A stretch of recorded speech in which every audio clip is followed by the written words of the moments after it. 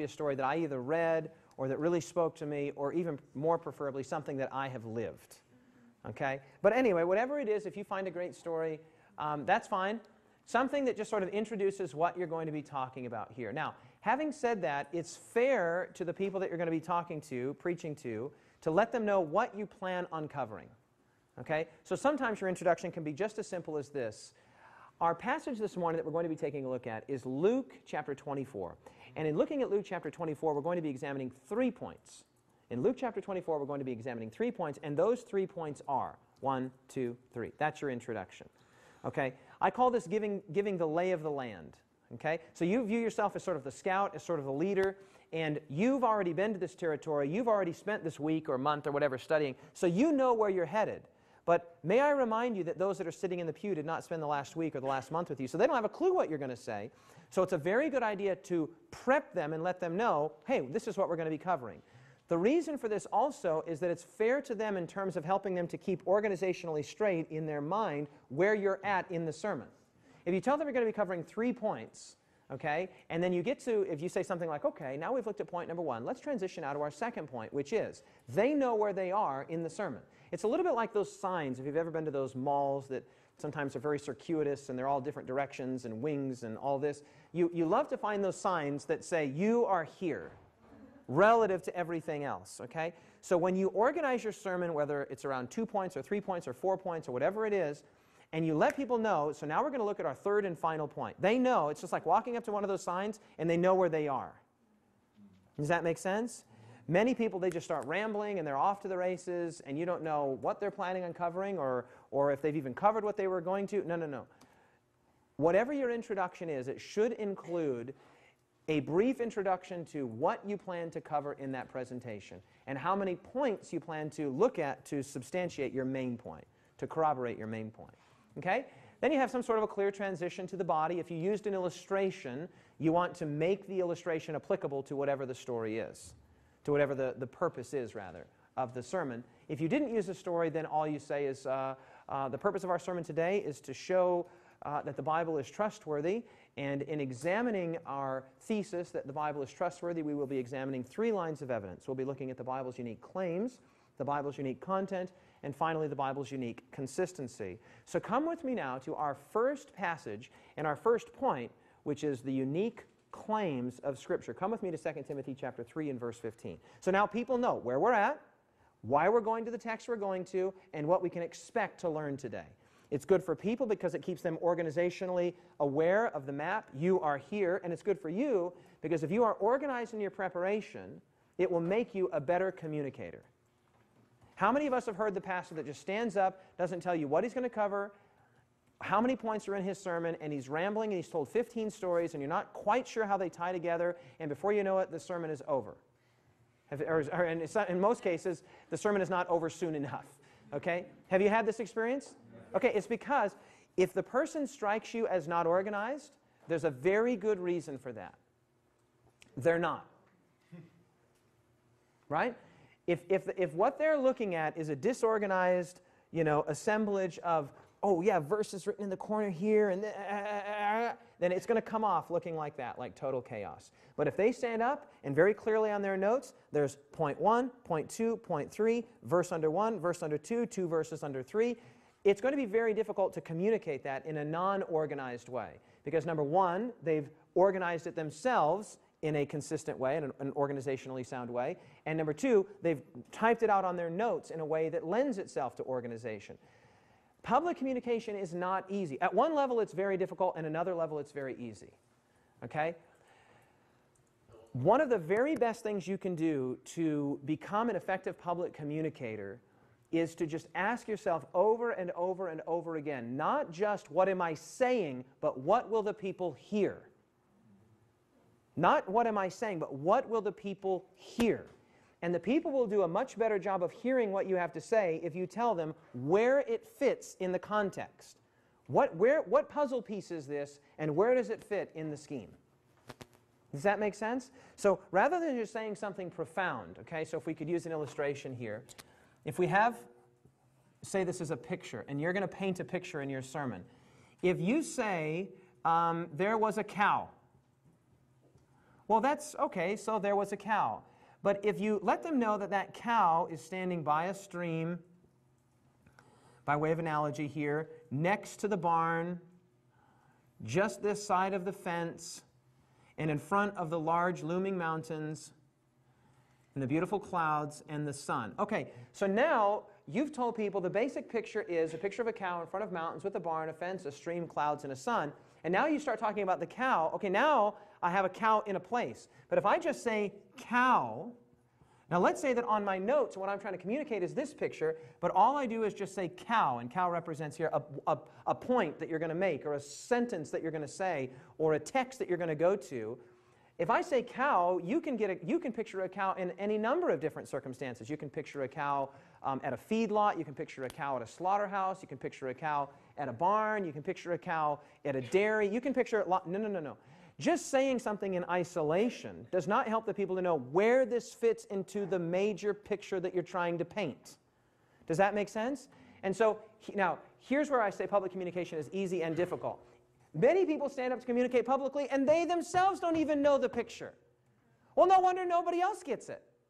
There is no picture to get. So this is why it's critical for you to know, what is the purpose of my sermon? What is the single purpose of my sermon? And whatever that purpose is, you should be able to write it out in a single, simple sentence. Whatever the purpose of your sermon is, or any kind of presentation, you should be able to write it out in a single, simple sentence. If it takes a run-on sentence complete with commas, em dashes, and semicolons, it's 3 sermons or 4 sermons.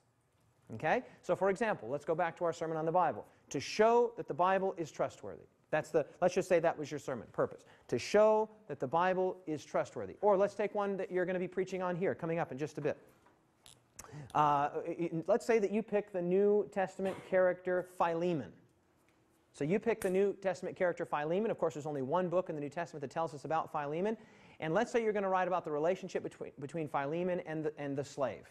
And your purpose is to show that Philemon's, the person in Scripture of Philemon elucidates how we should relate to our fellow brothers and sisters. Okay, so here's your purpose. To show the principles gleaned from Philemon's story or instance in Scripture and how they relate to modern-day application. 3 modern-day applications of how we should treat people. That's the purpose of your sermon. Does that make sense? So if you cannot write out the single-centered, simple purpose of your sermon in a sentence, don't preach it. Because if it's not clear in your mind what you're trying to say, it certainly isn't going to be clear in anybody else's mind. If you don't know the picture and where the cow fits into the picture, nobody else is going to get it either. But if you know this, well then, part of public communication is first knowing this and then start describing to people where we're at. Start telling people, so there's mountains. And in the context of those mountains, there's a farm. In fact, just in front of there's a meadow. And there's a farm here, and there's a barn.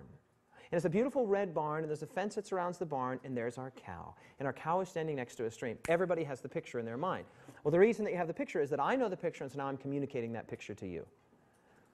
I'm communicating that picture to you. Making sense, everyone? Okay, so whatever your introduction is, whatever you're going to introduce, whether it's a story or whatever, transition to the body and help people to know what you'll be covering. Today we're going to be looking at purpose. We're going to be examining 2 lines of evidence, 3 points, 4 verses, 5 examples. Obviously you can't do 5 in a sermon of the length that you'll be preaching here. And then you have your points, your main points, every one of which substantiates your purpose, corroborates your purpose, upholds your purpose. 1 to 5, 3 is best for new preachers. 3 or 2. Okay? 2 or 3. Some very effective sermons can have as few as 1. Just 1 major point. Okay? And very few sermons can have more than 5 effective sermons. The moment you get, if I give you a list of 5 things, you wouldn't remember them. If I say, I need you to go to the grocery store for me, I need you to pick up soy milk, some tomato sauce, but the organic tomato sauce. I need you to get me salsa, but the Herdez spicy salsa. I need 2 bunches of organic bananas, slightly green, and then I need some chips, but not with the hydrogenated oil. Okay, so if I say repeat that back to me, what do I want? Okay, well, I want to hear one person do it.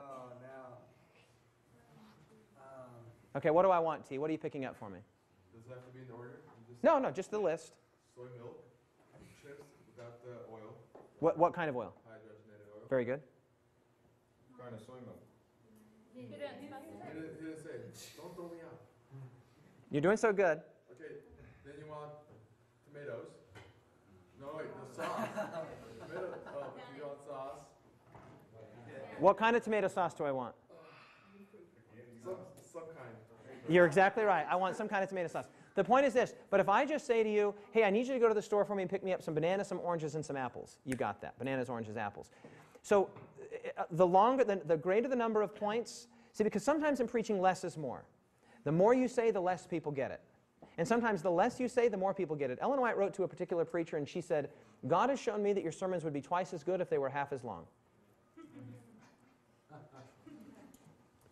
God has shown me that your sermons would be twice as good if they were half as long. In other words, less is more. 3 points remembered is better than 5 points not remembered. Okay, so far so good? So here's your main points, then your conclusion, your story, and then your appeal. Okay, so what I like to do is, and I've mentioned this before in our Bible study lessons, tell people what you're going to tell them, then tell them what you told them. Make sense? Now, the reason for that is not because people are stupid. It has nothing to do with that. It has to do with the fact that not everybody you're preaching to are auditory learners. Okay? Your auditory learners are going to get whatever it is you say.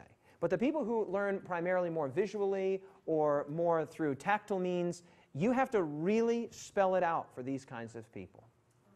Okay? One of the greatest compliments that I have ever gotten and seem to get reasonably consistently in my preaching ministry is people say, you know, I'm not somebody who learns very well from hearing things, but I feel like when you preach, I get it. Well, that's a great, I take that very, very seriously, and I give all the glory to God, because the reason is you're always going to get the people that are interested. Always. You'll get the choir.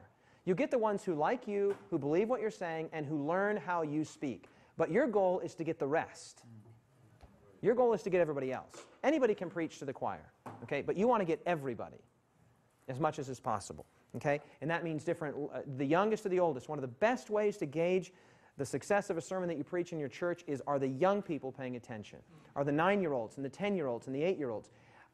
If my son comes up to me, Landon, and he says, Papa, I enjoyed that sermon today, that means something to me, because if my 9-year-old is getting it, anybody else can get it. If I say, Landon, what was the sermon about today? He's like, I don't really remember. I didn't grab his attention. I didn't get his attention, and it's difficult for me to force a 9-year-old to listen to something that doesn't make any sense to him. Okay? So that's a very good litmus test.